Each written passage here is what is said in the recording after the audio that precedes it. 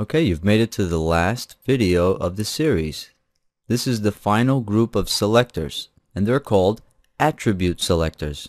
They're not part of the pseudo-selector groups. They are their own group, and they allow you to target elements for styling according to the element's attribute and attribute values.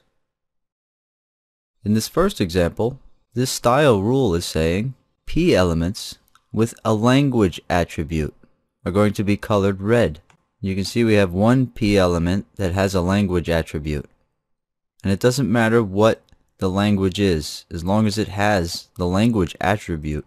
So the paragraph with the language attribute got styled. And you can put any attribute that you want here. So if I change this to title, and then I give this paragraph a title attribute, say hello, then that's the one that's going to be styled. And if I put my mouse over it, it's going to say hello, because it now has a title attribute. So you put any attribute name that you want right there. And it's that way for all of these attribute selectors. Okay, this next example, we're targeting button elements that have the attribute type with a value of reset. So let's see what we get. So the one button that has the value of reset, it's a reset type button. That's the one that got selected. So what if I remove the value portion and we just say button with type attribute? You can see all three of them have the type attribute here. So all three of them will get selected. So that's why you can specify the value. That way if it's only a certain type of input or a certain type of button.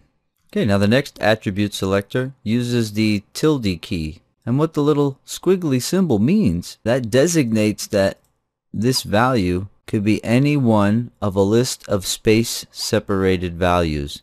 So you can see for the value property, we have space-separated list of values. So what this rule is saying that in the value attribute, if the token the is found anywhere in this list of space-separated words or space-separated strings. So you can see this one has the word the or the right there.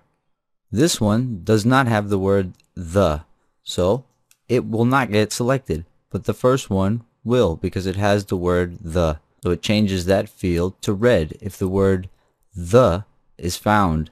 So remember, this one is for a space-separated list of tokens. Now this next attribute selector uses the caret symbol. It's the little symbol above the 6 on your keyboard. Now what the caret symbol means before the equal sign there is that specifies that this value must lead the value here. So we have 3 A elements and they all have href attributes. So if any of them begin, if any of their href attribute values begin with HTTP, then they're going to get selected. If HTTP is not leading the value, then the element will not get selected. Do you see? The ones with the full absolute URL starting with HTTP are selected, and this one's not. So just remember, this symbol means that this value has to be leading the value where it's found in the element. Now this next attribute selector uses the $ symbol right before the equal sign.